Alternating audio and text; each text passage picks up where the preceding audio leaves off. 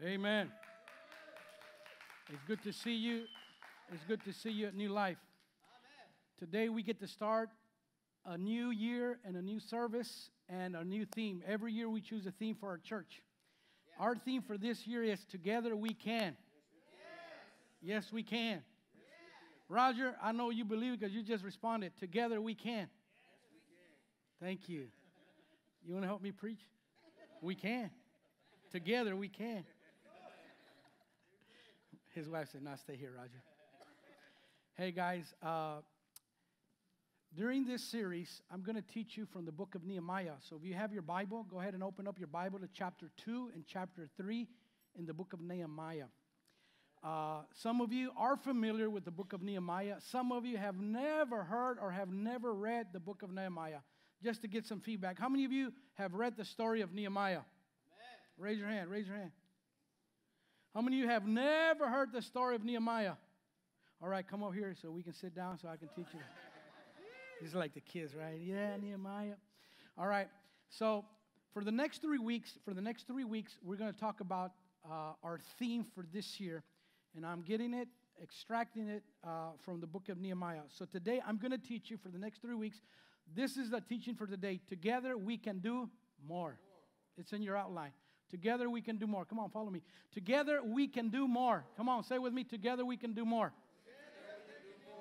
So during my preaching, I'm going to emphasize this. Together we can do more. All right? So when you hear me say together, you're going to say we can do more. Together we can do more. Do you believe that? Yeah. That's the truth, regardless if you believe it or not. What you do and what I do and what you know and what I know is good. But when we join our forces, together we can do more. All right? So in the following weeks, I'm going to teach you next week not only that together we can do more. Second week is together we can overcome opposition. Second week, together we can overcome opposition. In your life, you have faced opposition. 2018, you're going to face opposition. But I'm going to teach you how together we can overcome the opposition. Right now, some of you are facing opposition, and we just began the year. So I'm going to show you how together we can overcome opposition. One of the tactics of the enemy, besides opposing you and trying to stop you, the greatest tactic of the enemy is not only to discourage you. If the enemy can get you distracted from God's will and from your purpose, you lose your way. So I'm going to show you how the enemy tries to distract us, but I'm going to show you that together we can also overcome distractions. Now, I'm going to be honest with you. I still don't know it all. I'm still not the perfect pastor. I'm still not the perfect husband. I'm still not the perfect dad. I'm in the same boat with you. But I do believe this, that this year God has so much more in store for us than what we can imagine. Now, in the month of April, my wife and I are going to celebrate our 31 year of marriage. All right? My wife and I do not have a perfect marriage, but we have a happy marriage. I love her. She loves me. She cooks for me, and I eat it. Now, let me tell you why I say that. I'm not saying that in a bad way. My wife says that I would be the perfect husband if I knew how to cook. And since I don't want to be perfect, I have not learned to cook. All right? It's not that God has not answered my wife's prayer. It's that I have not participated in trying to make that my wife's wish become true. So I haven't learned. We have several cooks and chefs in the church. All right? My wife says, man, get close to them. Maybe you can learn something from them. I said, girl, you're a good cook, and that's how we're going to do it. Now, the first 5-7 years of our marriage was the most difficult times of our marriage. Now, I'm going to be transparent to you. I'm going to open up my heart. The reason it was difficult is because in my life, say the pastor's life, in my life operated a spirit of animosity. In my life, because of my upbringing, and because I had not surrendered that part of my life to Christ, even though I was a pastor, even though I was a Christian, for any little thing, I would fight with my wife. Thankfully, I have never hit her because I'd be dead. All right? You know, I have never hit her, but I've been verbally abusive. In the beginning, I was not comprehensive with her. I was not patient. Even though I loved her, I was not loving. And it was very difficult. The first 5-7 years of our marriage, it was very difficult emotionally for us, especially for her. It was very difficult for us financially. It was difficult because we were trying to be the pastors, but at the same time, I couldn't get it right at home. Now, why am I telling you this? Because why I'm leading you today. There had to come a point where my wife and I had to decide that we were not enemies. We were a team. My wife was not public enemy number one for me. I was not my wife's public enemy number one. I married her out of love, and sadly, I was hurting her because I didn't know, I didn't understand her. Honestly, every day it seemed like we would fight for everything, for anything, and my mother-in-law had nothing to do with it. That's the truth. My mother-in-law, she's with the Lord now, but in the years that my mother-in-law lived, she never got involved in our marriage because some of you blame the mother-in-law, some of you blame the dog, some of you blame the cat. Look, listen, guys, it takes two to tango. All right? So my wife and I had to make a decision. What are we going to do to understand that together we can do more?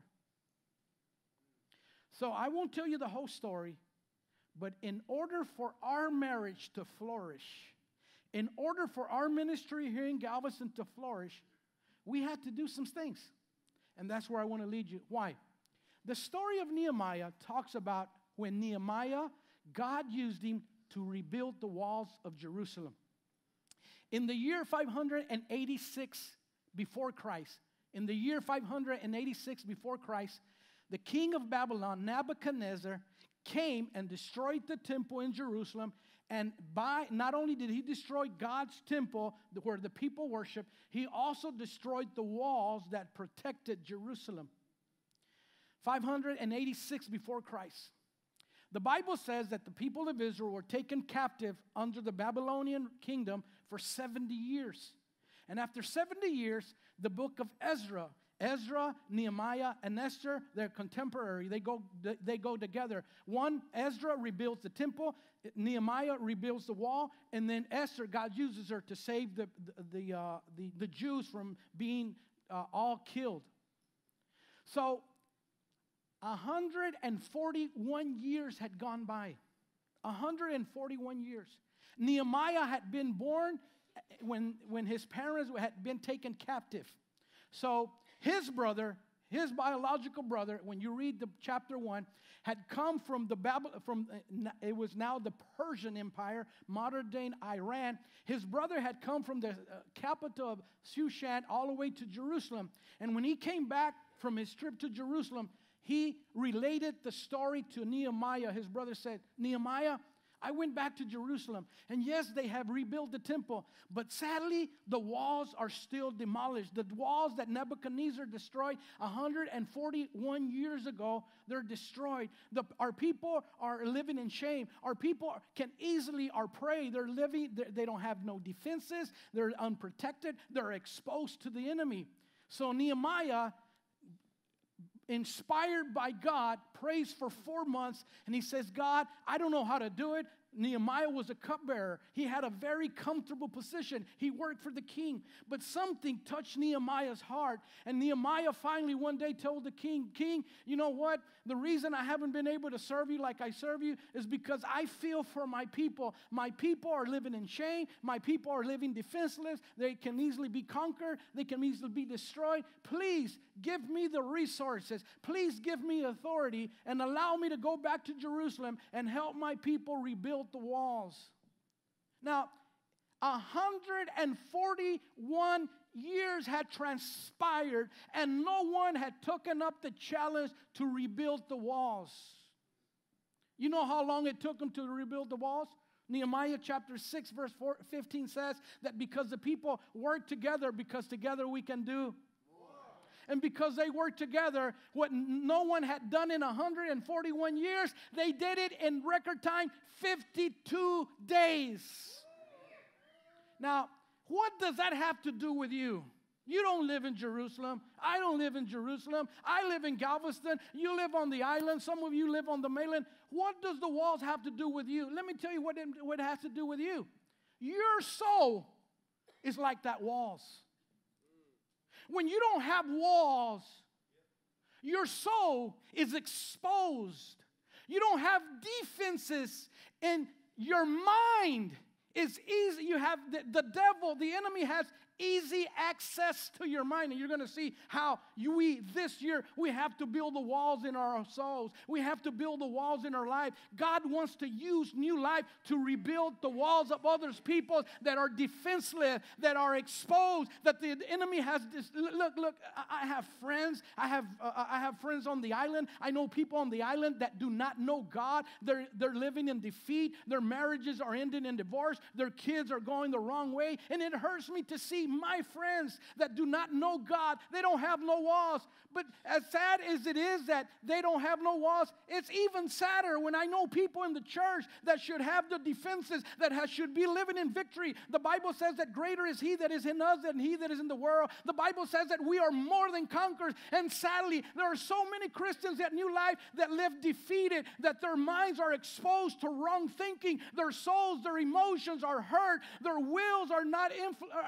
controlled by God. Their influence are controlled by the enemy because they don't have walls in their minds, in their soul, in their emotions, or in their will.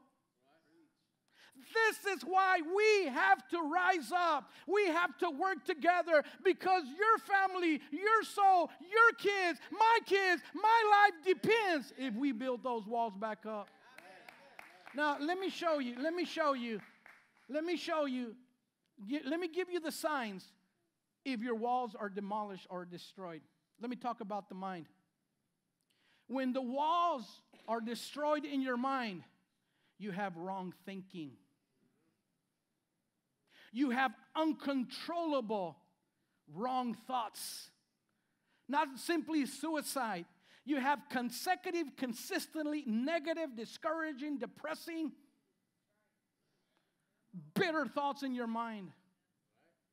Because there's no walls. Your mind is easy access to the devil. And if the devil can have access to your mind, he has access to your emotions. And your emotions are all messed up. You easily are depressed. You easily are discouraged. You easily are angry. You're easily bitter out of nowhere. Because your soul, not only does the enemy have access to your mind, he has access to your emotions. And when the enemy has access to your mind and to your emotions, he influences, he controls your will. Do you know why so many Christians come to church but they don't do nothing? Because they're not controlled by the Word of God and by the power of the Holy Spirit. Their mind, their soul, their mind, their emotions, and their will are controlled by their problems and by influence by the enemy. You're not demon-possessed.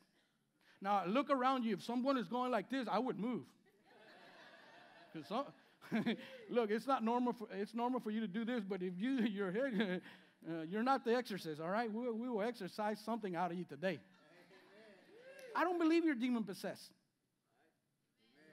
I don't believe you're demon-possessed. I don't believe you're possessed by the devil. But some of you are controlled. Your mind, your thinking. your emotions. Now, you know what happens? Sadly, that trickles down to our kids. The way I think influences my kids. The way I think influences my wife. You know, I've told you this story. I was raised poor. My mentality, and not only because I was raised poor, but my mentality thought, for years, I struggled with insecurity. And the insecurity started in my mind because for years, I had been rejected as a child. My father rejected me. And because he rejected me, I thought that everybody would reject me. So I was raised very insecure.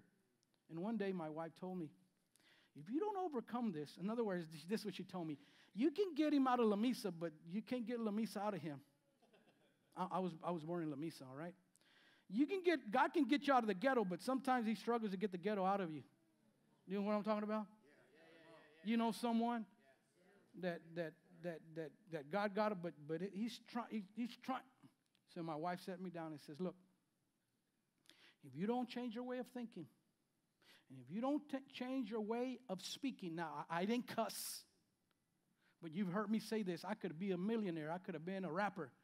Because in Spanish, I would always tell my wife, no se puede, no tenemos, no se puede, no tenemos, no se puede, no tenemos, no se puede, no tenemos, we don't have, we can't do, we can't have, we don't have, no podemos, no se puede, no puede.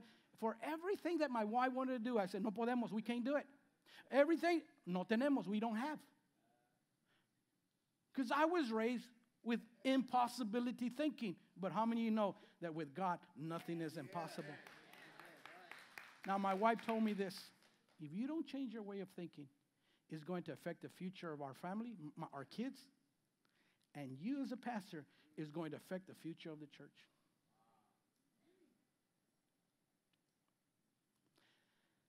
So I had to learn.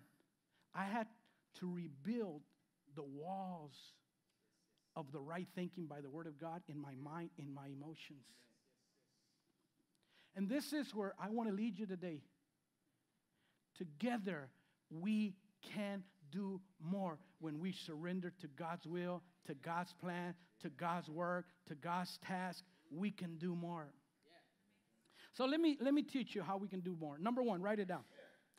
They could do more. There's four things that I want to teach you this morning about teamwork. The first thing is we can do more when we work as a team.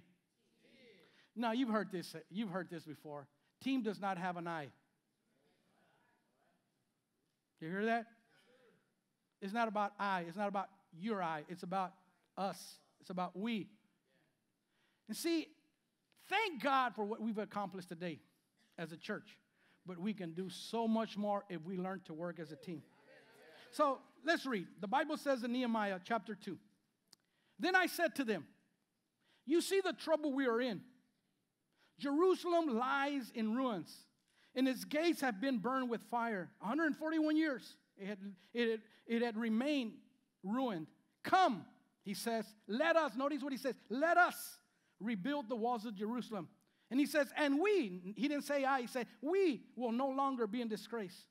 I also told them about the gracious hand of my God on me and what the king had said to me. They replied, notice what they replied, let us, come on, shout it out, let us. See, they understood that together they could do. Oh, some of you are falling asleep. Together we can do. That's the reason they replied, let us start rebuilding. So they began this great work. And when Sanballat the Aronite and Tobiah the Ammonite and the Ammonite official and Gesem the Arab heard about it, they mocked and ridiculed us. What is this that they're doing? They asked. Are they rebelling against the king? See, they were trying to intimidate him. They thought that they were rebelling against the king. The only reason they were doing it is because God had inspired Nehemiah, and Nehemiah had gotten the king's permission to come back. So in essence, they weren't rebelling. They were doing what God wanted to do with the favor of the king. And I'm telling you, what we do in New Life is because God says we can do it, and we're doing it for the King of Kings and the Lord of Lords. Nehemiah answered what the enemies were saying. He says this, I answered them by saying, the God of heaven will give us success. And if God has given you life success in 2018 and more, God will help us do what we need to do. The God of heaven has been with us. The God of heaven is with us. And the God of heaven will continue to be with us. I said the God of heaven has been with us. The God of heaven is with us. And the God of heaven will continue to be with us, because together we will have success, because together we can do more. The God of heaven will give us success. Notice this, we. He didn't say I. He says we. The servants will start rebuilding. But as for you, he told Nehemiah told him, we will start rebuilding, but it's for you. He's telling his enemies, you have no share in Jerusalem or claim or historic right to it. So Nehemiah comes back, and he begins to relate to them what God had showed him when he was afar. And by him communicating, but by him sharing, they got involved, they got excited, they got encouraged, and they began to build. Now, one thing that I want to highlight to you this. In the book, in this chapter 3, 28 times you will find these next verses. Notice this. I highlighted them purposely. The men of Jericho built the adjoining section, and Zachor, the son of Imri, built next to them. Now, the bottom part, and Barak, the son of Meshahabel, made repairs next to him. Zadok, son of Benah, also made repairs. The next verse. I want you to notice this. 28 times in this chapter, you will find the phrase, next to him, after him. In other words, they were working side by side together, because they understood if they were going to repair the wall, it was a task too big for one person, but together they could do. The reason they were able to do it in 52 days, in spite of the fact that the gates had been demolished and had been destroyed for 141 years, is because they worked as a team. And if this year we're going to advance, and if this year we're going to accomplish more things, not only in our family, but in our church and in our community, we must understand the power of teamwork. Together, we're better. Together, we're more effective. Together, God receives the glory. Divided, we fall. But united, we stand and we conquer. And not only will God help our personally, but not only will God bless our families, New Life will continue to help other persons rebuild their walls. Because it's not only about building my walls, there's people that need our help to rebuild their walls also. But we got to work side by side. Not only will you find this phrase next to him, after him 28 times, to show us the power of teamwork, I had to work together. The other thing that you will find, 35 times, you find the phrase repaired, reconstructed. Now, when you repair and when you reconstruct something, you make it better, you make it stronger, because you want it to look better. Yeah. A week before Christmas, I came to church, and I noticed that glass door in the entrance, something happened. And I said, did Sammy or Cynthia do something to the... No, I'm playing. So I walk in, I said, Cynthia, did you notice the door? It's not right. We can't close it. It didn't close right. And then the other half, the other half of the door, glass door, you have to move so you can open it. And those locks or whatever it's called weren't working. So I called around and I said, yeah, a new one will cost you $5,000. I said, okay, let me go to Pearland. Some of you know what I'm talking about, Pearland, right? The flea market. I didn't go to Pearland. So we called different companies, and finally I had to go, and I said, hey, this is what's the matter with our door. I said, yeah, we can replace it. We can fix it. He said, we can fix it. If you want to replace it, costs you $3,500 to $5,000. Hallelujah, Lord. Touch someone that wants to. No. So I said, how much is it going to cost us to repair it, to make it better? He came out and he said, it costs you $250. Let's do that. Let's do that. You don't need to pray about that. Let's do it. So for $250, the guy came out for 3 hours. He told God what was wrong, what made the door flimsy, weak. Most of you didn't notice it. If you go outside, you're going to notice that on one side, the hinges or the whatever it's called on the outside, right side, it's new. The other one is old. Because the old is working fine, and when it's working fine, you don't have to mess with it. I know that's right. No, that's not right. We're going to get fixed. The other thing that most of you haven't noticed, and you're going to notice it when you walk out, there's another thing that's missing.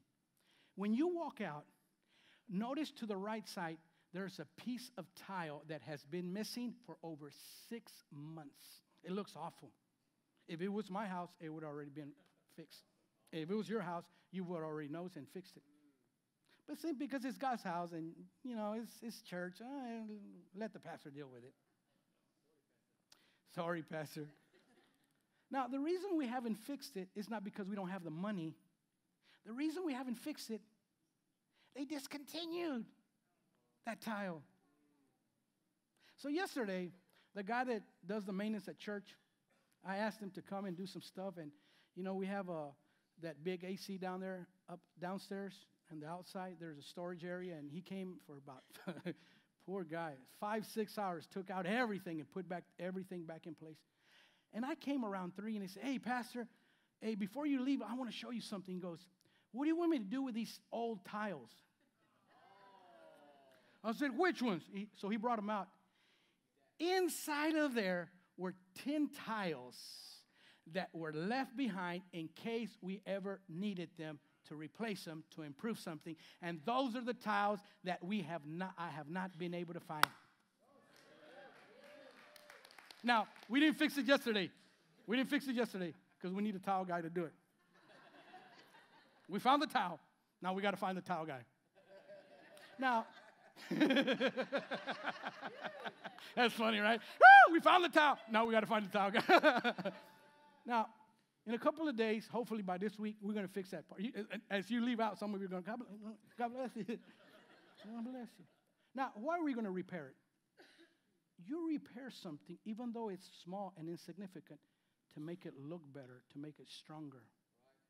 And there are things in your life that have been small, but you haven't repaired. And that's why you're thinking, and that's why your marriage, and that's why your relationship with God is not what it's been.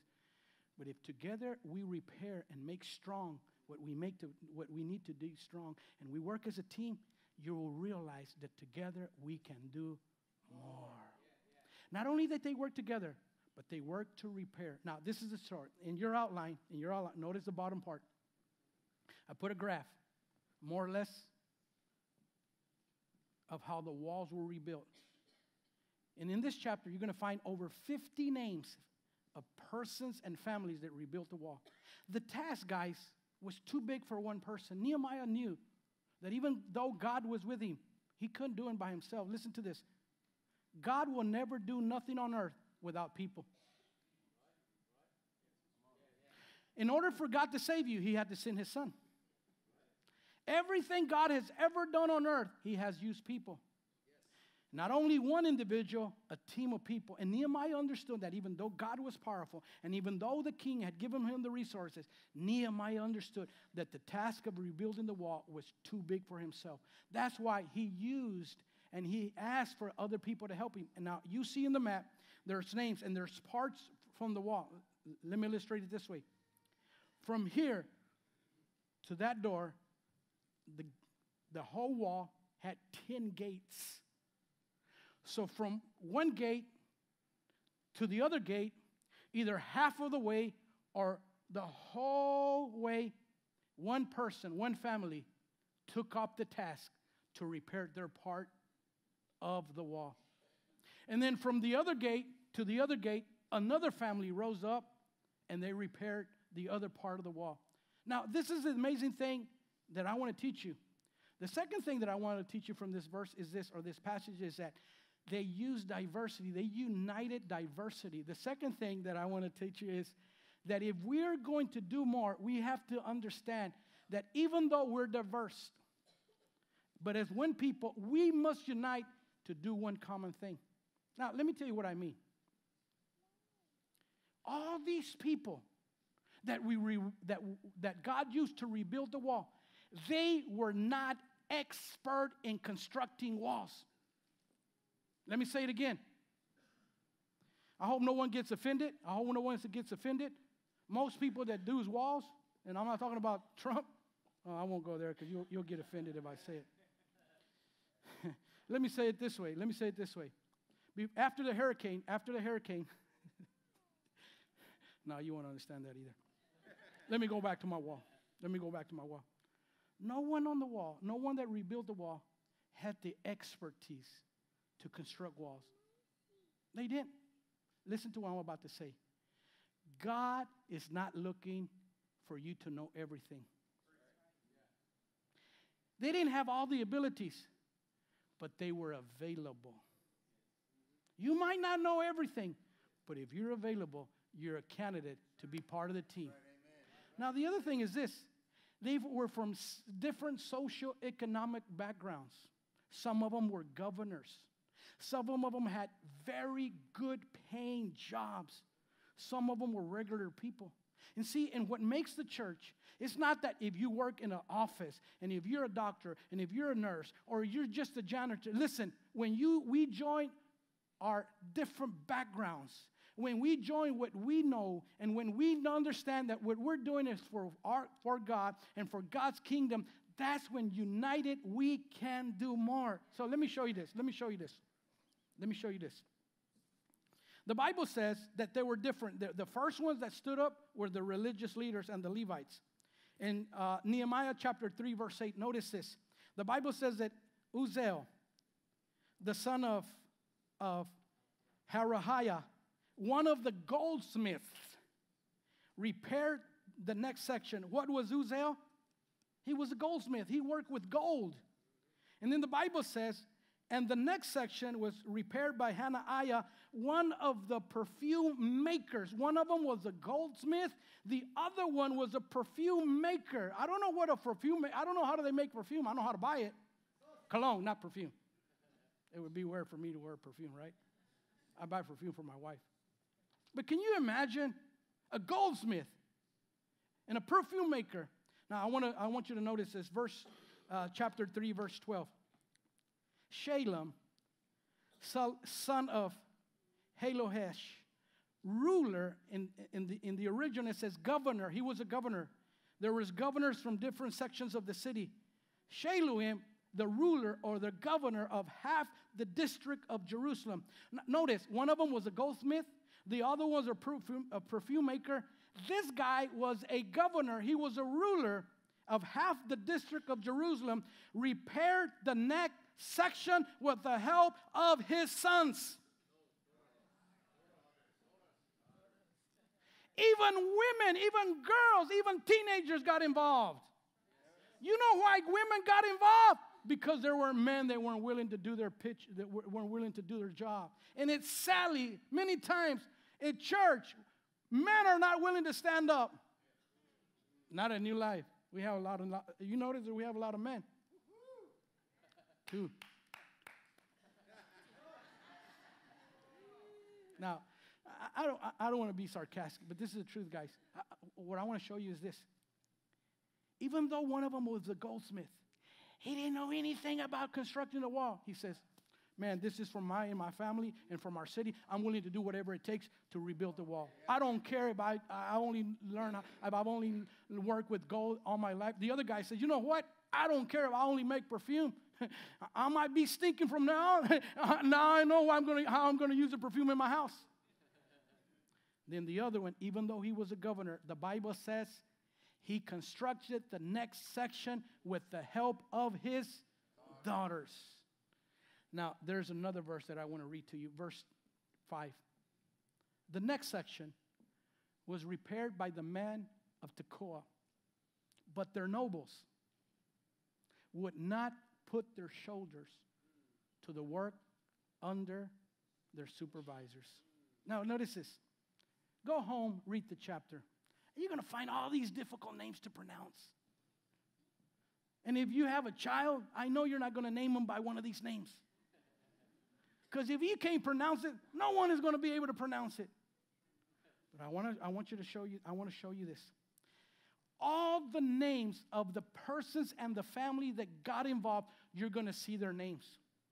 But these guys, it says this, and the next section was repaired by the men of Tekoa. But they're nobles. The nobles, commentary says, were people that had a better way of living, that had succeeded in life, that had accomplished things. Says they were not willing. The new version says they were not willing to do their part. They were not willing to pitch in. Now, please look at me. What do you do?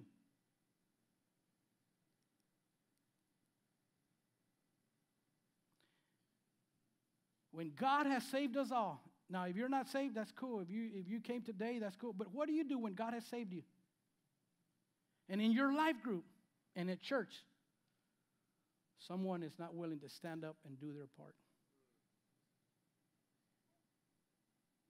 Did it only happen at his time? That it only happens in our time? It has happened throughout history. People forget what God has done for them. And somehow, some way, we believe that we're too good to get involved with other people.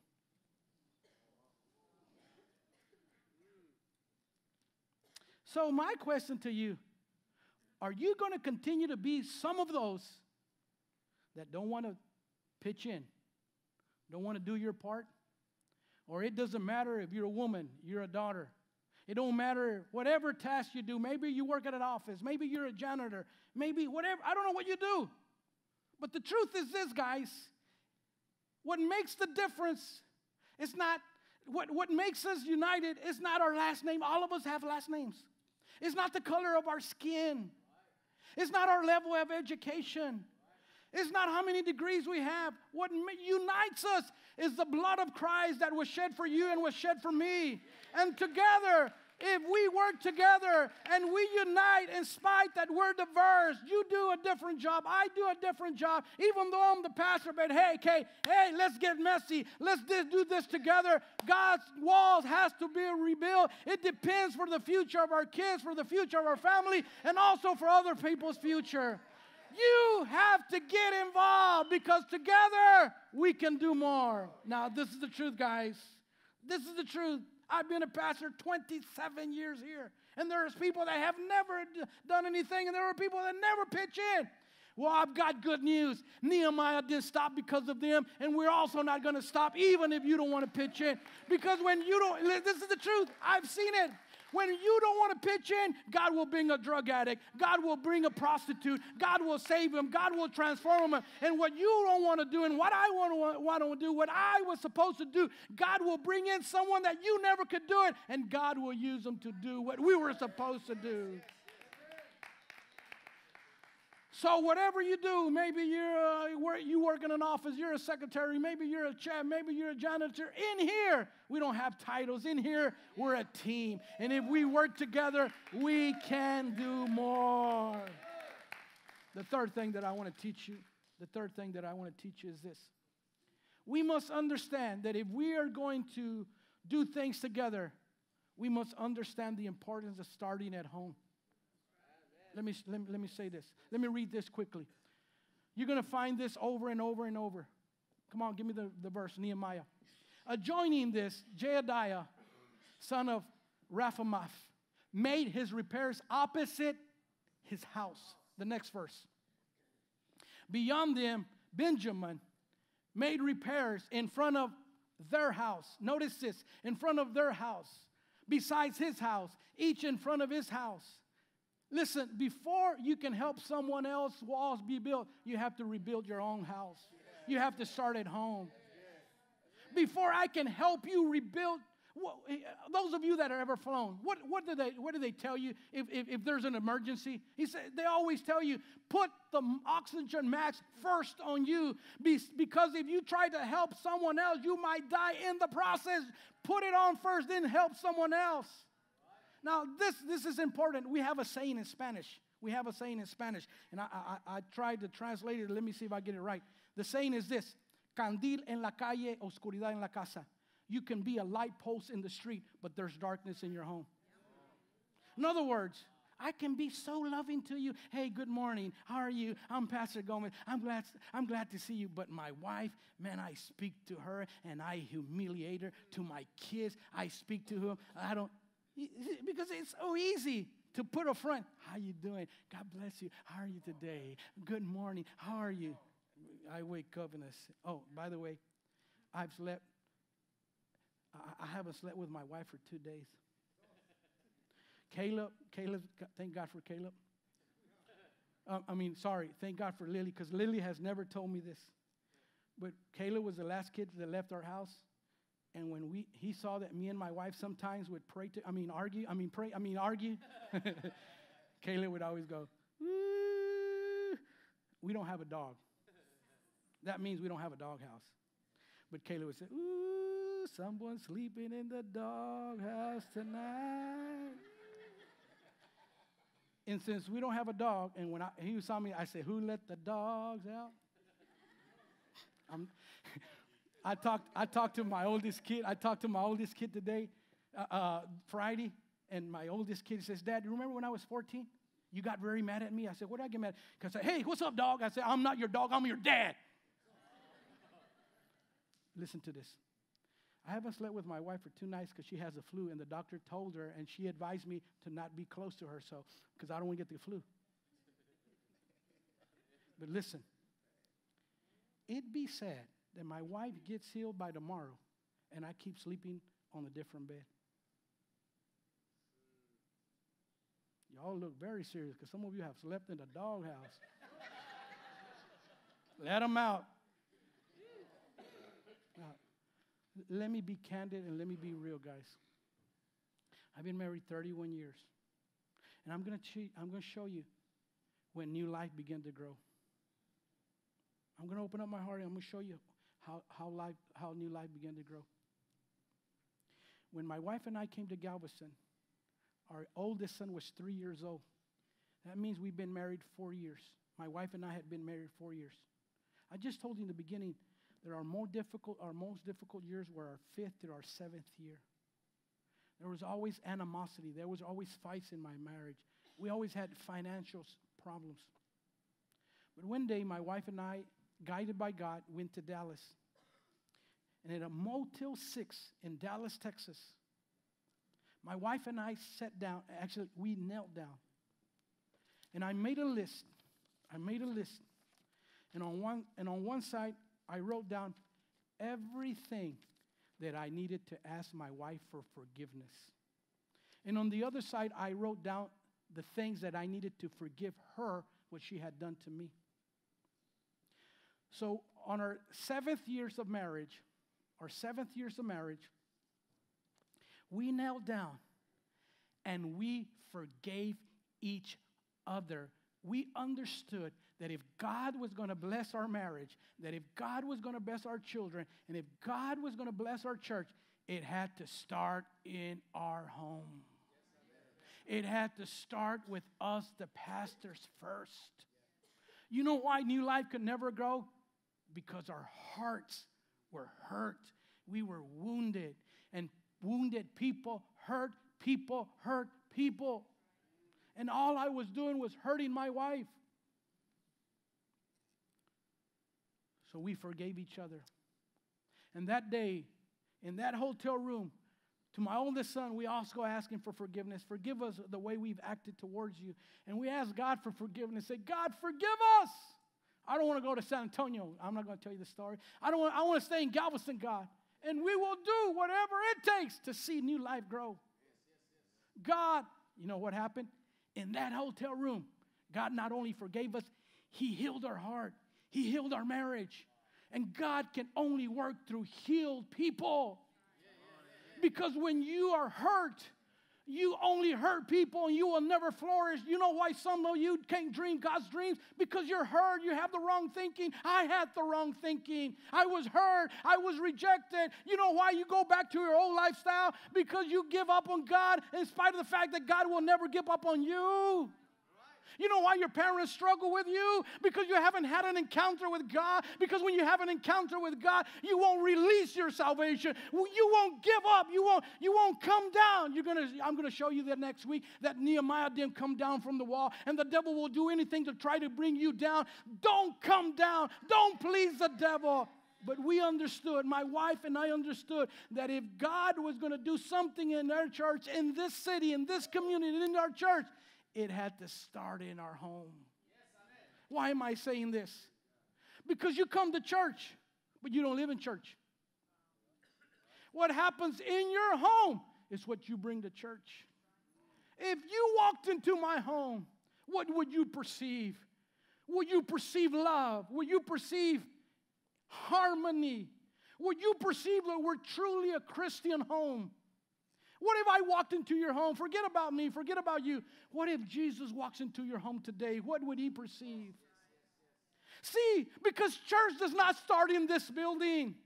Church starts at home. Church starts at home. Let me be honest, guys. Let me be honest. You know why some of our kids don't want to serve God? Because we say one thing at church and we live another way at home. I'm going to be honest. I get upset. Lily's seen me mad. But my kids can tell you that what I preach from this pulpit, that's what I live in the home. I'm not perfect. Sometimes I mess up. But my kids know that in my home, I told my kids, as Joshua said, choose who you are going to serve. But as for me and my house, we're going to serve the Lord. So before we continue to do another Discover Life, let's start at our home. This year, begin in your home. Work in your marriage. Repair your marriage. Repair your love for your wife. Repair your love for your children. Repair your love for your God. Repair your love for your church. It has to start at home. And if we start at home, together we can do more. Finally, I want to teach you this. God never forgets. God, understand, God never forgets names. How many of you are bad with names? How many of you are bad with names? How many of you think I'm good with names? I'm good. But this morning, yeah, I see everybody thinks except Josefina. Now I know. Josefina, I say, Ramon, Lisa. She goes, what's my name? I go, oh, you're a cousin, right? No, I said, she said, what's my name? Woo. I said, Maria. And she goes, what's your wife's name? Maria? No, I'm not. Oh, Josefina. See, I'll never forget your name now. Josefina. Now, I'm pretty good with names.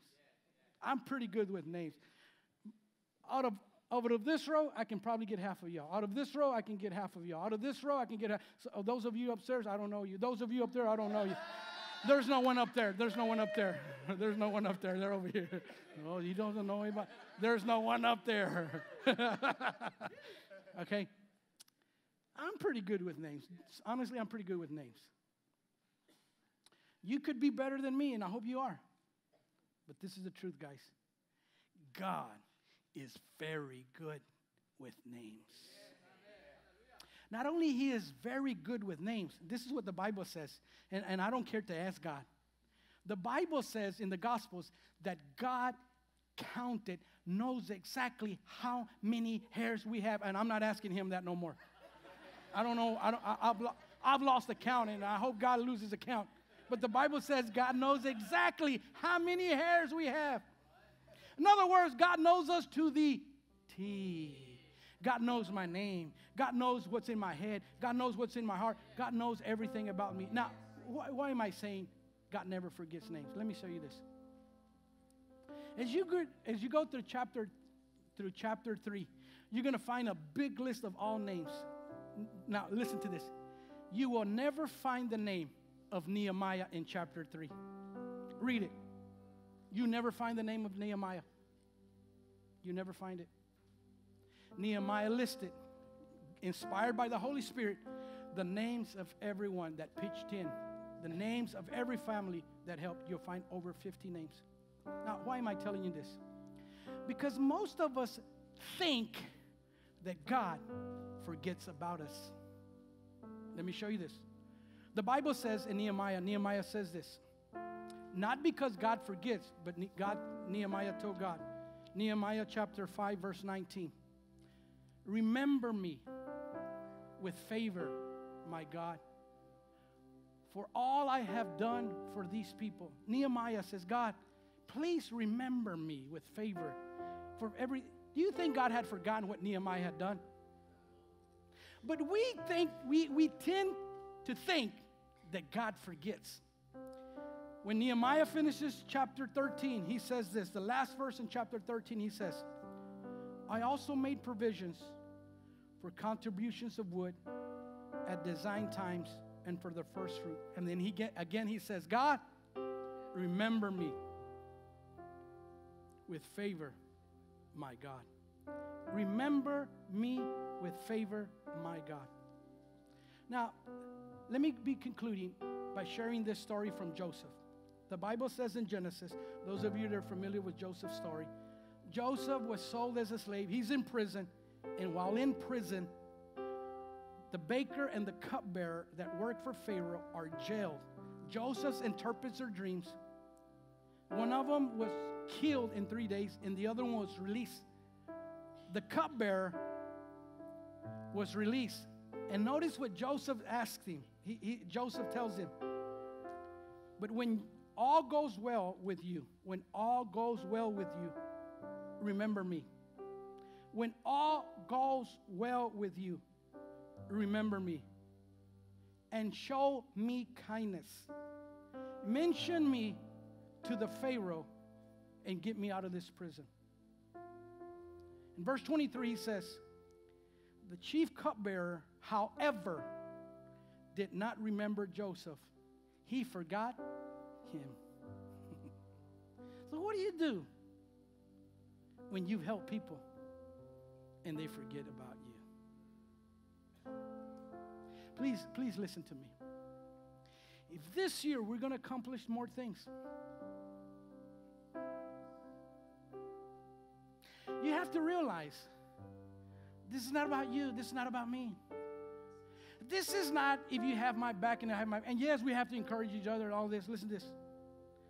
All of us forget what God has done for us and what people help us. You know why David in Psalms 183, he says, bless my soul and do not forget any of his benefits. Because all of us not only forget what God has done for us, but we forget what people do help us. Look, honestly, I could be the most bitter person of all of you in here. 20 years ago, I helped a family that was going to go through a divorce. Their marriage, their kids, their marriage was safe. You know what happened a year later?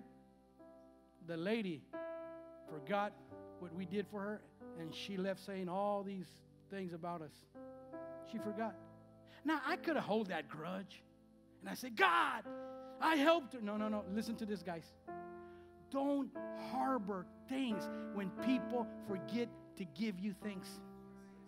Because you're going to become bitter, and that's going to stop you from where God is going to lead you. Because all of us, listen, even me, one day I'm going to forget your name. I won't forget Josefina. Josefina, I'll never forget your name again. I'm going to look, oh, Josefina, that's my wife's name. How can I forget it? But when people forget about you, God will never forget about you. Why? This is what the Bible says. The Bible says in Hebrews chapter 6. The Bible says in Hebrews, God is not unjust. He will not forget. He will not forget your work and your love that you have shown Him as you have helped His people and continue to help them. People might forget, but God never forgets. I said people might forget, but God never forgets. Now, some of you, know some of these people, some of you don't. These are 27 people, 27. Some of them are family members, some of them are, I'm just going to go through the list. There's Eugenia and Rosalba. There's the Perez, there's Ronnie and Fabiola, there's Miguel, Monica, Babis, Linda, Chela, Lupita, Chabelita, Mari, Contreras, Ramos. The youngest there is me.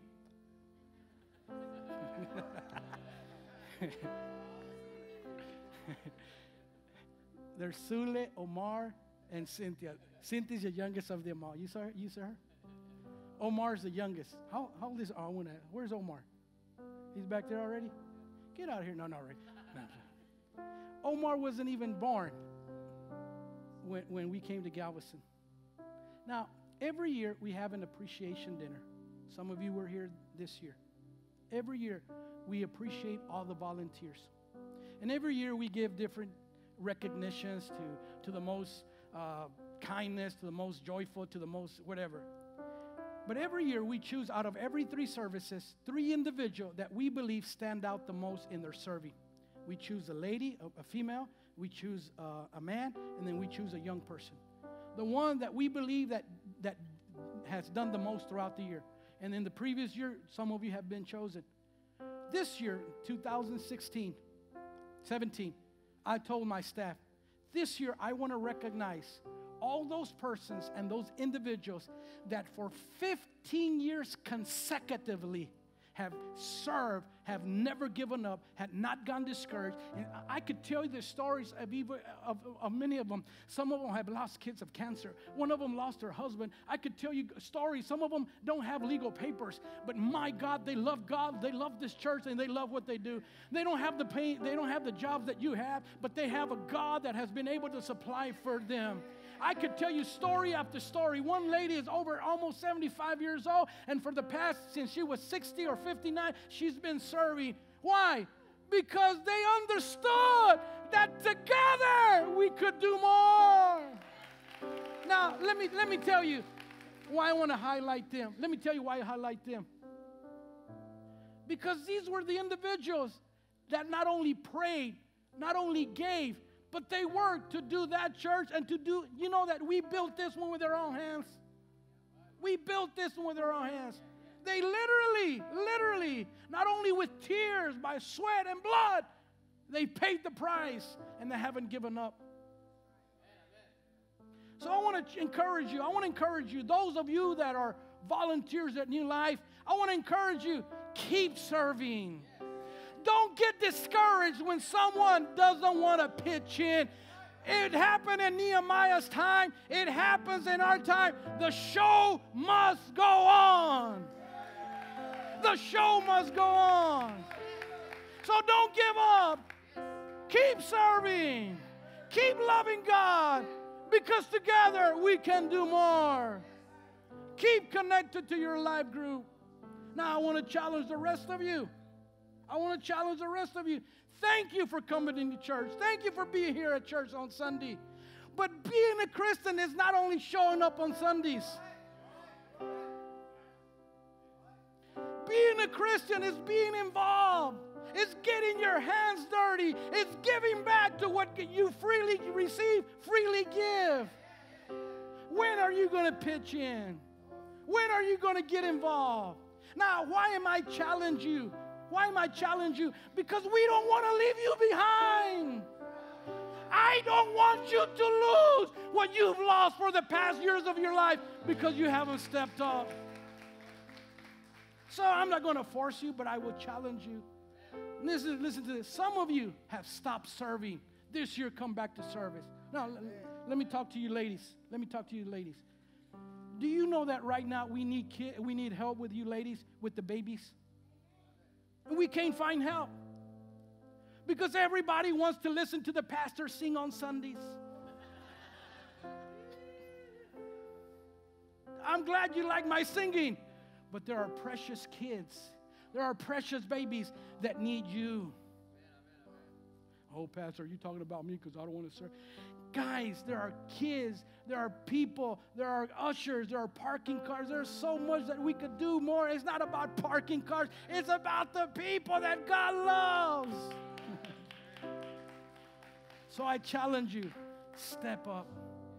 If you have stopped coming to church, this year step up and become consistently attending church. If you haven't connected to a life group this year, I challenge you, get connected to a life group and stay connected. If you stop serving, come back and serve. We don't want to leave you behind. You know, in Mexico, there's some comedians like the Three Stooges. Y'all remember the Three Stooges? Curly, Moe. And what was the other guy's name? Larry. Larry. You sure? All right, I just want to make sure. In Mexico, there are some comedians that are almost like the Three Stooges. And my wife says that they were hiring, and there was a big line of people that had the resume, and they wanted a job. And one of these comedians, not the Three Stooges, they call them the poleboses in Mexico. Everybody, he says, man, this guy is a bum. He's lazy. He don't know how to do anything. Why is he in line applying for that job?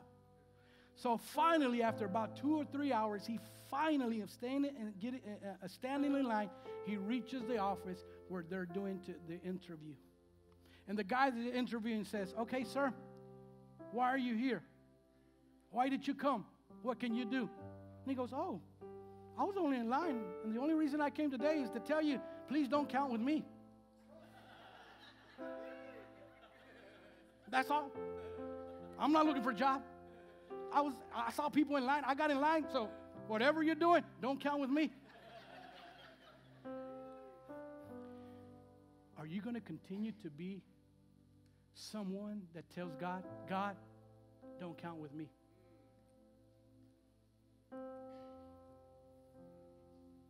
Or are you going to stand up and say, God, count with me? I was a drug addict, God. I was lost, but you saved me. You transformed me. I don't know how to do a lot of stuff. I don't have the best abilities. I'm not the best singer. I'm not the best speaker. I'm not the best. But God, if you can do anything with me, count with me this year, God. Count with me. I want to continue to do. I want to continue to believe that there's so much more that you want to do in your life. Count with me. So can God count with you? Can new life count with you? Or are you simply going to show up and say, hey, what? I'm here, Pastor, this is it, but don't count on me? That's all right. That's all right. Keep coming. But the truth is this, guys. God's work was never done with people that didn't step up, that didn't pitch in. This job was done because everybody that didn't know what to do were willing to do even what they didn't know what to do, because together we can do more.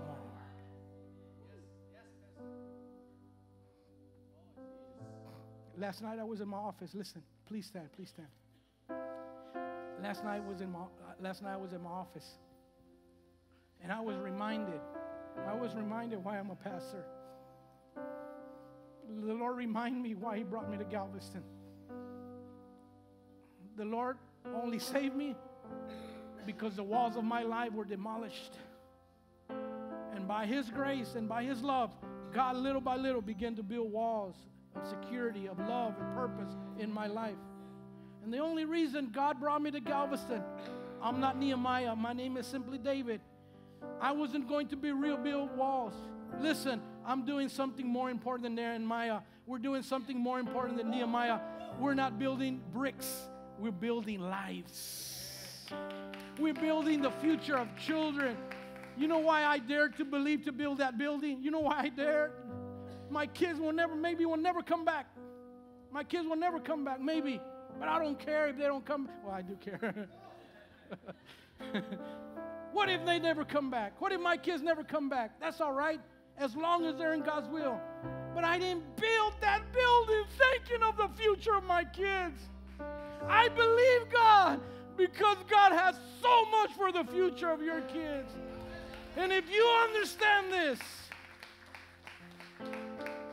if we work as a team, if we unify our diversity, if we start at home, if we understand that God remembers your name, one day Lupito, Kiyong, Rogers, Mark, Cynthia, Ronald, whatever your name is, God remembers your name.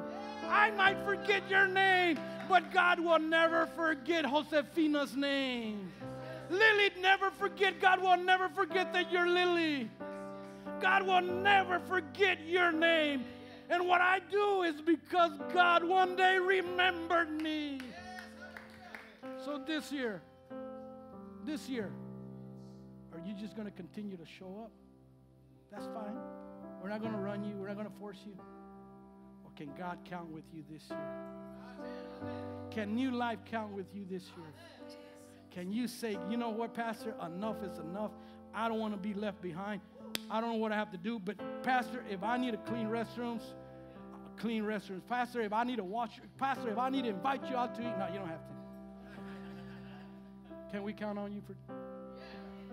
If that's you, I'm going to invite you. Come out from your seat. Come to this altar and say, God, all that I am, all that I have. God, whatever I know, whatever little I know, whatever little I can do, count on me. Come on, guys.